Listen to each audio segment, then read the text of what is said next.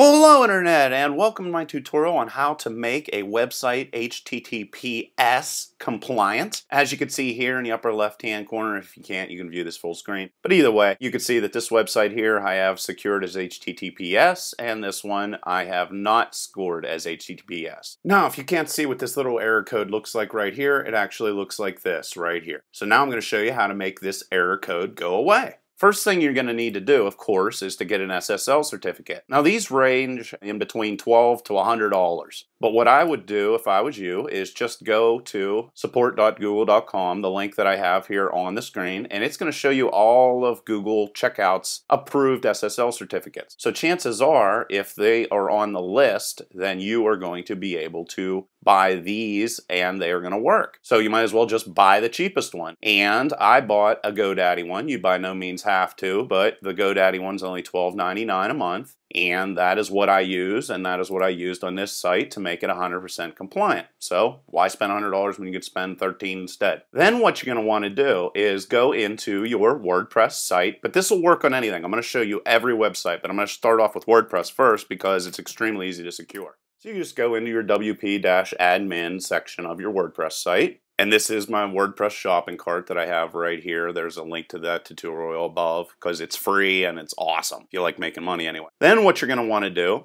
is go down to settings inside of WordPress. And then right here where it says WordPress address URL and site address URL, you want to make sure this is HTTPS. That's after you get a secure socket layer certificate. And you want to change both of those to HTTPS instead of HTTP. And then you want to come down here and hit Save Changes. Now for a lot of you, that's going to solve all the problems you're ever going to have, because what WordPress is going to do is it's going to convert every single link on the site, for the most part, into a secure format. If you get this error, like I have here on this website, the reason why you're getting that is because somewhere within your code there is an HTTP link. And Google Chrome specifically doesn't like that, and pretty much nobody else likes that. So one quick way that you can solve that issue is to go and get the Firefox browser if you do not have that, and you want to download it. And then you also want to download a little plugin or add-on called Firebug. Now you can do this in a couple different ways. You can go to getfirebug.com/downloads and download it that way, or you can go under Tools, come to Add-ons, click on that, and then just type in Firebug up here in the search box, just like I just did. But in my situation, nothing's going to pop up because I already have it. If I go to my add-ons, you can see that Firebug is right here. So there's Firebug. And then it's very, very easy to install. All you do is come over, hit the install button, and then hit OK a whole bunch of times, and then you'll have Firebug. Well, why that's cool is if I go to a website that I'm trying to secure for HTTPS, and what I simply have to do now, since I have Firebug installed, is go and click on Net. And then if nothing comes up down here underneath, this is going to show me all the different links. All you need to do is just go up and reload your browser. Just click on the reload button up here. Then stuff will start to show up. You want to make sure that you have all clicked on down here. And then you can see all the different links pop up. Then what you want to do is drift your mouse, and this works on every site, not just WordPress sites. You want to go through every single one of these links by just putting your mouse over top of it and making sure that every single one of them is HTTPS. After you have gotten to the point where every one of these is HTTPS, like I have on my screen,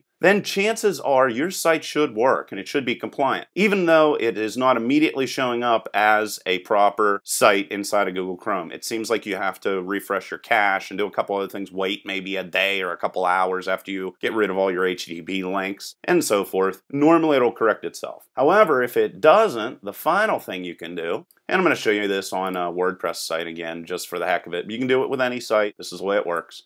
Inside of Google Chrome, you just click on View. You can do this in any browser also, and then go View Source. And it's going to show all your source code for your home page. And then what you want to do is just do a find and type in HTTP:, and it's going to show you all of your offending code. It's going to highlight all of it, and you're going to be able to go through here and check all that code off and change these to HTTPS links instead of HTTP links. And then everything's going to be wonderful. Now, however, let's say that you want to go in and change that offending code inside of WordPress.